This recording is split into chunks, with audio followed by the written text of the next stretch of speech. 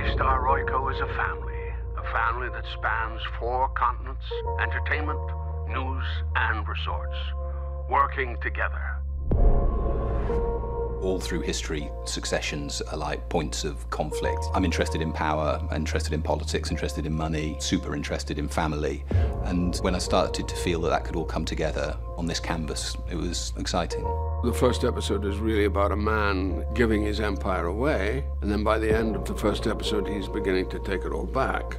I'm gonna give it a couple of years. And then nature intervenes. Dad. Dad! Our father has raised us to expect succession. He's given us the tools to do it, and then he's tied our hands behind our back. Dad will judge you, and you're always looking for that approval that you're just never gonna get from him.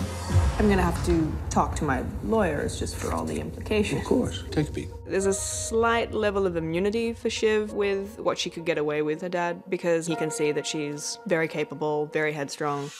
To Logan Roy. Logan Roy. There's this scene where we set a dolly track around the table and it was entirely improvised, and there's huge pieces of that in the show. One of the great things is to have the writer of the show while you're directing, and I would suggest other lines, and he was really just open to the idea of improv. Team writing is more familiar in the US than the UK, but it's great for a show with this kind of breadth. I think it helps to fill out that large world that we've got. I trusted my father. That's a black mark. It's an accumulation.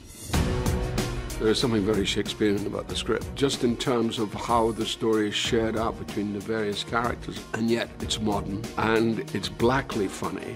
The potential is enormous. It's going to be a roller coaster.